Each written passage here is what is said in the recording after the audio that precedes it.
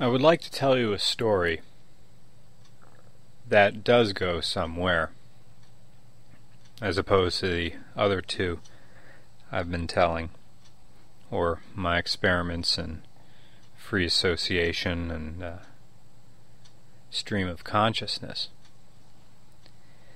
This story is more entertaining than the other ones, and it's one I don't think I've told to many people in this audience. I think my good friend Andy has heard this one, and it's the story about when I did PCP. So this is a drug story, and you can take it or leave it. PCP also goes by the name angel dust and the name wet. This story takes place, I believe, about a year ago, in 2008,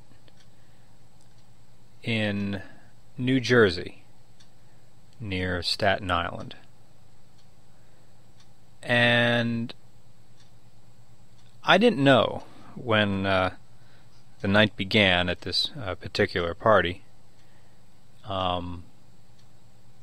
that I would be having a profound life-altering experience by the end of the night. The party was held in a warehouse, and this warehouse was filled with arcade machines. The owner of this warehouse space was a repairman for these arcade machines, and what he did, very kind of him, was open his storage space up for friends and friends of friends to hold parties here, private parties, of course. And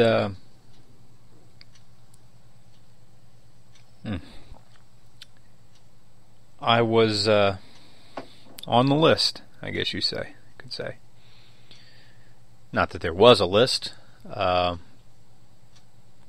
He does keep a pretty tight handle on things, who he lets in and who he lets out. But given the events of the night, I feel he should be keeping a tighter watch on the door. Maybe hire somebody to just keep an eye on things. Decide who he's letting in and who he's turning away. Anyway, I was there amongst arcade machines going back to around 1978 and ending somewhere around perhaps the late 90s, maybe early 2000.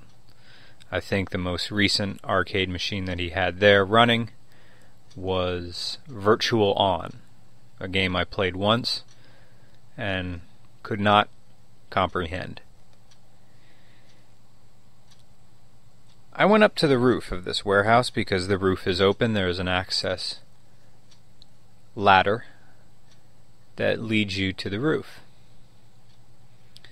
And the roof overlooks Staten Island and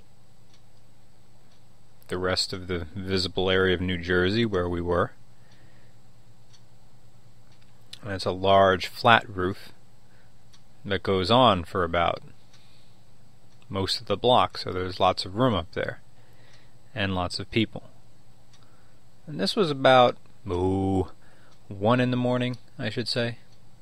I knew I was spending the night there, so I had plenty to drink already.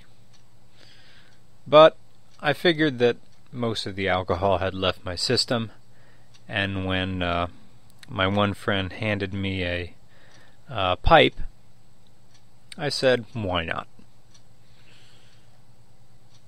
I had smoked weed before and never purchased my own. I was always the moocher, so I was that guy.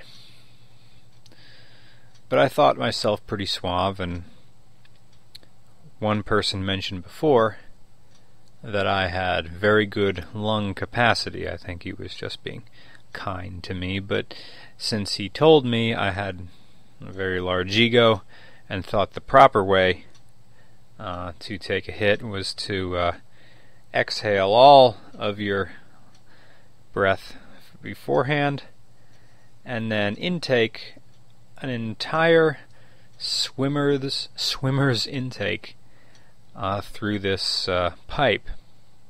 So that's what I did. Afterwards, when my friend had put his pipe away, someone else who I didn't know said, "If you like that, you'll love this," and handed me his glass contraption. And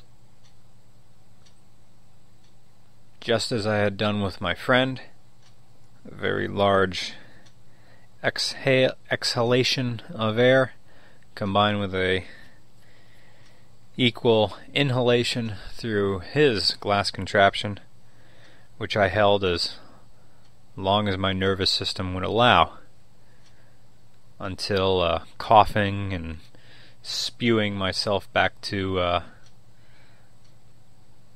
normal breathing.